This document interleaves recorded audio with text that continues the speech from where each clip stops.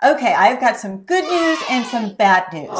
The bad news is most blog posts out there are completely unprepared for this new wave of AI-powered search. And if your content isn't optimized for both Google and AI search, it's going to get left behind. But the good news is you can optimize your posts so that Google and AI will show you some search love, and that's what we're going to go over in this video. So I'm going to walk you through a checklist that will help you rank high in both, giving you the edge you need to stay visible. I have got 5 tips for you on how to structure your content, how to use the right language, how to build authority, and at the end, I'm going to share a foolproof keyword placement checklist that you're going to want to screenshot. Hey, I'm Robin, your B2B marketing bestie. I have over 15 years experience writing and optimizing blog posts for my clients that have gotten top rankings in search engines. And I've also scored multiple mentions in the new AI searches for my clients. So let's get into the checklist. So before we start, I do want to mention that you're going to want to have your target keyword already identified for this blog post before you start optimizing. So if you haven't done that and you haven't done your keyword research, I'll link a video below that shows you how to do that. So you can hit pause, go watch that video and come back, or hey, you can watch this now too and watch the other one later. Doesn't matter to me. So the number 5 tip that I have is to structure your content before you even start writing. Search engines, both Google and AI, are obsessed with well-structured content. And what I mean by that is you want to provide good organization to your content. So you don't just want to start writing willy-nilly and just go wherever the stream of consciousness takes you. I know some of my writers out there are like, let it flow. I just let my fingers go. But you don't really want to do that if you're trying to get ranked in search engines or in the AI overviews or in AI engines. So instead, you really want to outline before you start writing. So just write down an outline of what you want to cover in this post. So you write your headline, even a placeholder headline, and then write how you're going to structure the post out. So you're going to write an intro maybe you're going to cover the history of your topic. Maybe you're going to cover the benefits of whatever you're talking about. Maybe you want to talk about how it's applied. It just depends on your post, but you want to make sure that it follows a logical sequence and provide subheadings for each section. Subheadings are your friend. These sections help to break up content. They make it scannable, and it helps the engines and people really understand what this post is all about and what each section is about. And a tip here is to make sure that you're using your H2 and H3 tags. This is going to be found in your content management software when you're uploading your post. Instead of just bolding the text, you want to use those H2 and H3 tags. The search engines understand what these tags mean. They know that it's a subhead, and it gives it a little more context and gives it more of a hierarchy. If the text is just bolded, it's not going to give it a hierarchy in the search engine's eyes. Also use bullet points and numbered lists. These are great because they're very digestible both to readers and search engines, and it helps the engines pull some of this information out to use as featured snippets in the overviews or in the search results. And a hot tip here is to analyze what's currently ranking at the top of those search engines and get an idea and an understanding of the content length, the structure, and the search intent.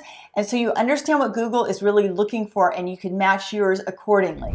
Okay, so then the number 4 tip that I have is depth of content. If you want to rank in the search engines or the AI engines, you're going to want your content to be comprehensive, authoritative, and insightful. And so here are some tips on how to do that. So your goal is to cover the topic better than anybody else so that you get pushed up higher in those rankings. So you want to dive into subtopics, provide some real-world examples if you have them, maybe case studies, and some relevant data and statistics. And another great tip here is to use visuals. So things like images, diagrams, infographics, videos even.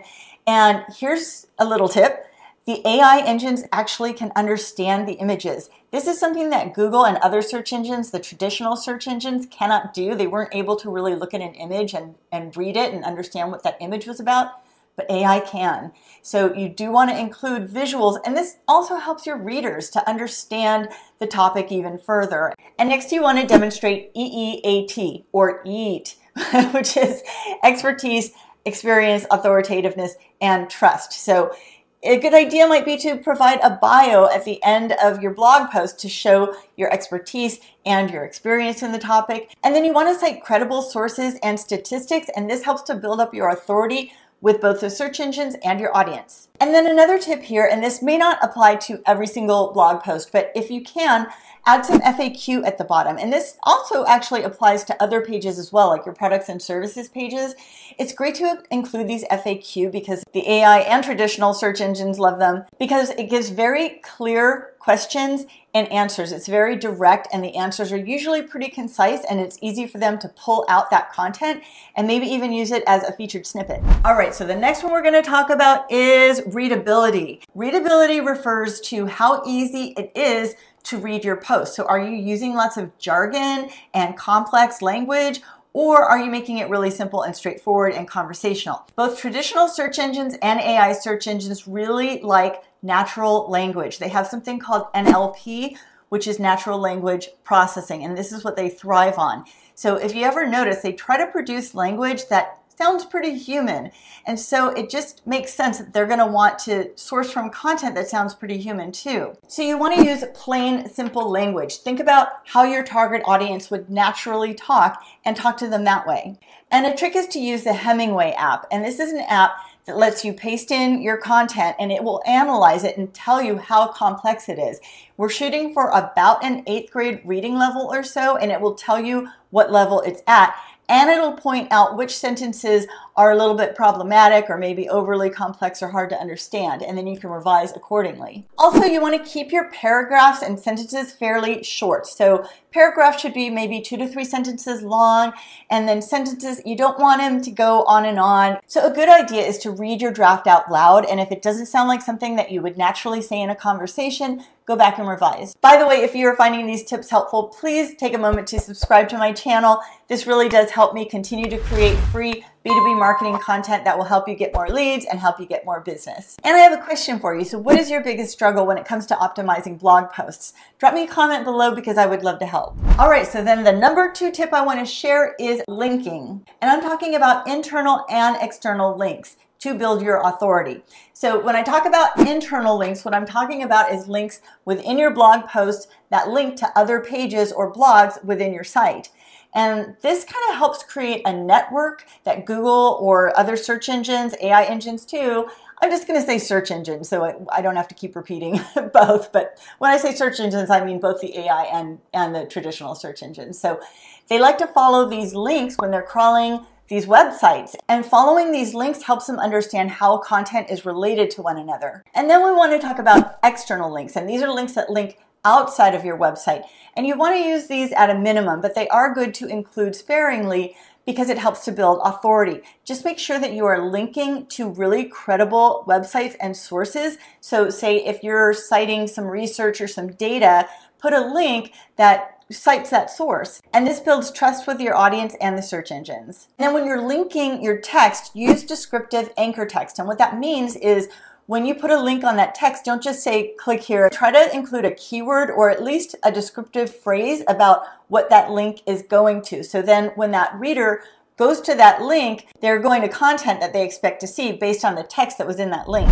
And the next one we're going to talk about is keyword placement. So you want to place your keywords strategically throughout your post.